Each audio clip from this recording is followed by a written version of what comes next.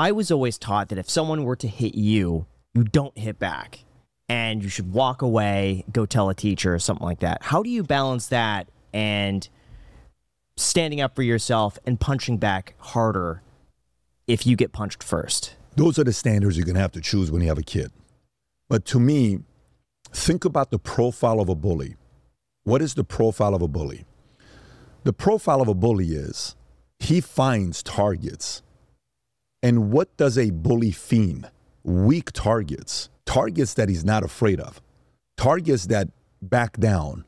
Targets that don't come back at you, right? Do you watch UFC at all? Not really. Do you like boxing at all? I like watching it. I don't typically, though. No. Do you watch any UFC, any of that? Casually watch it. What do you think about it? What do you think about fighting? Not for me, but I appreciate the sport. Does it entertain you at all or no? It does. It does entertain you. Do you know 90% of these guys, when they started fighting, why they started fighting? They got bullied. They got bullied. Yeah. And look where they are now. So, I mean, you know, there's an element of that where if somebody comes and bullies you once and you don't do anything, second time around, third time around, fourth time around, now you have a reputation. You know what the reputation is? You can bully them. I remember when I started my own insurance company, September 23rd of 2009. A month later, I get sued. 400-page lawsuit comes to me, okay, from a $400 billion company, massive company. And they sue me and they sue 5 other people, which means we have to represent 5 people. It's not like they sue me only. We'll have to get legal for me. They want to make sure everybody depletes their savings, and they scare the crap out of everybody. And all the insurance companies didn't want to give me contracts. They're like, Patrick's got a big lawsuit. He's going to go out of business, da-da-da-da.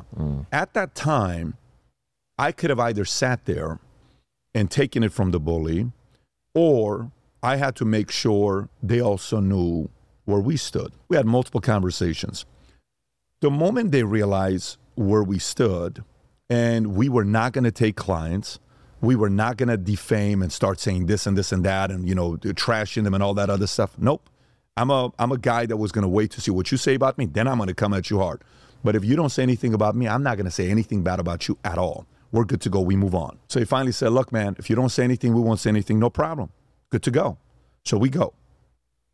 We roll. I don't at all talk about the company. I don't at all trash nothing. If you go ask any of our sales guys, did Pat ever train on trashing other insurance company? They'll tell you Pat's never trained on that. We've got 45,000 agents nationwide. Then one day, I get a letter from the CEO of this company, a cease and desist letter. There was an image going around on Facebook that a guy created named Tony, and he was comparing our comp to them. I don't like doing stuff like that, but he did this, and then it went viral. And the CEO sends me a letter, and it's comparing our comp, and he says, well, you know, we just want to let you know we paid this much commission last year, this much this much that, and you need to have your designers not put this out there. And I'm like, okay, no problem. Cease and desist letter comes to my house. So now I'm getting ready to send a response back to him with a letter to his home office. Then all of a sudden I notice 50, 100 people post that letter on social media from their company. And these are all leaders. So I noticed the letter wasn't just sent to me. He sent it to me and to all their vice presidents to say, we are not backing down and we're going to bully this guy. No problem. Now I have to react. At 2:30 in the morning, I react with a letter I write, open letter Facebook post that you got to go read, okay?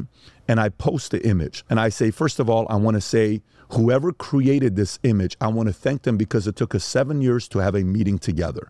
I've received many different love letters in my life, but yours is one of my favorite love letters of all time. I thought this was only going to me, but since you chose to send this to every other leader in your company, I figured it was better for me to write an open letter to you. And I went through the whole thing. I said, I noticed you golf 3, 4, 5 times a week at these 2 different country clubs. I noticed what your work is. I noticed what you're doing. As a person who's a founder, we work at a different level. I've noticed your company got started in such and such year. The founder got their insurance license in 1977. I was born in 1978. I wish I could sell insurance as an infant, but I couldn't. I got out of the Army in this and this sometime, and I put that out there. That goes viral. One guy, he knows who he is, and I know who you are, creates a burner account and starts acting like his name is this girl's name, and he accidentally switches account, his name posts, and then he deletes it, so we knew exactly who this guy was. He got caught. It was so embarrassing and beautiful at the same time. But you know what happened in that moment? Our company, after that post, grew 75% that year because everybody in the company realized you can't bully us. We will stand up. There's different ways to stand up. But if my kid, there's a kid in school that's bullying my kid, If my kid's being bullied, first step, you tell him, hey, don't do it. Second step, you tell a teacher. If he continues, you've been instructed by your dad to use your abilities of jiu-jitsu to show him, don't do this again.